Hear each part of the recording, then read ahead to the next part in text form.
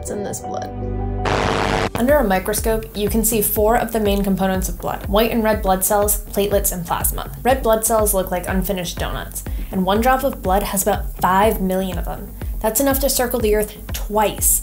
But instead of surrounding the Earth, they carry oxygen to your lungs and your body's tissues. You can see them here. They form chains like poker chips stacked against each other. Then you have white blood cells, which come in various shapes. For every 1,000 red blood cells, there's 1 white blood cell, and they act like tiny Pac-Man and chomp any bacteria that they find in your body.